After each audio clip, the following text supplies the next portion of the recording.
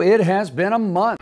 A lot of out-of-this-world news. First, the safe, uncrewed return of Boeing Starliner. Then, the history-making SpaceX Polaris Dawn first ever civilian spacewalk. And the latest event, a milestone in space tourism, a test flight of a giant balloon that will one day carry explorers to space. Chief Transportation Correspondent pilot, self-proclaimed space geek MayCay Beeler filling us in on the latest going up. Okay, so a balloon. That's what we're talking about now. Wow. It's not just a typical hot air balloon. You'll see. Okay. All right. So calling all aspiring space tourists, if you're interested in stratospheric sightseeing, you are one step closer to liftoff, thanks to Space Perspective.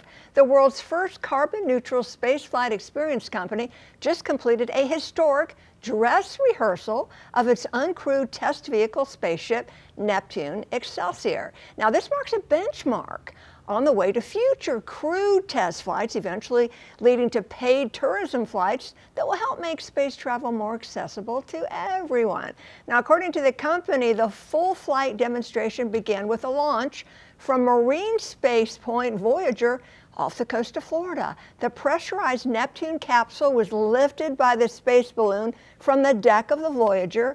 Neptune rose to an altitude of about 100,000 feet, above 99% of the Earth's atmosphere. Now, over the course of the 6-hour journey, the spacecraft performed a controlled descent and a splashdown, completing a historic test flight.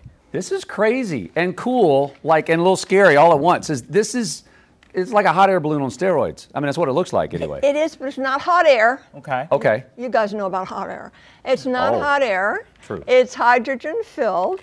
It's as tall as the Eiffel Tower and can fit in a football stadium when fully inflated. Now, let's be transparent. It doesn't officially carry tourists into space because that's generally defined as 50 to 62 miles up, but it'll take you to the edge of space. The pressurized capsule has 2,000 cubic feet of space, carries up to 8 passengers and a captain. Check this out, it has a luxury lounge, plush seating, huge 360-degree windows, a spa-like restroom and a bar, fancy food, cocktails, Wi-Fi, and photos and video of your trip are included too. So, okay, do you have to be is there any requirements? Do you have to be in great shape to get on this balloon? Fortunately not. It's not like you're an astronaut. Okay. So the company says if you're healthy enough to just step onto an airplane, to board an airplane, you can do this. It's not like you got, a rocket booster stuck to your rear end. Okay, so the bone rattling, shaking of a rocket booster, no, we don't have that. So the balloon, it goes up about 12 miles per hour. And like I said, if you board a plane, you're healthy enough to do this because no G-forces. You'll hover around 100,000 feet above the Earth for 2 hours before the gentle descent down. All right, what kind of down payment? Is this like college education tuition to be able to afford this or what? Maybe.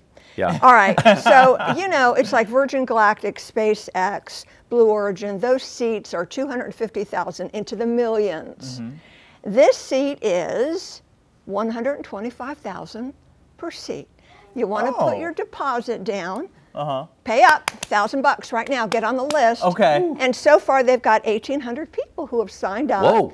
Departing in 2026, they're still doing test flights. Okay, hydrogen balloons. Make me a little scared just because from the history books. Does this balloon pop? Well, the company says no. Okay. No, and they've tested it. It won't pop, but if it does, they've got an emergency parachute system, and it's just going to glide right back down. You land in the ocean. That's why it's cheap. Just kidding. But you do land in the ocean. That's not why it's cheap. But it's all taken care of and safe and everything. But you got a bar on board. Snacks, treats, gourmet food. Yeah. What could go wrong, right? Hydrogen. The Titanic had a bar on board, right? 100,000 feet. I mean, all these different things. Splash down anywhere in the ocean. But at least there's a bar and video. There you go.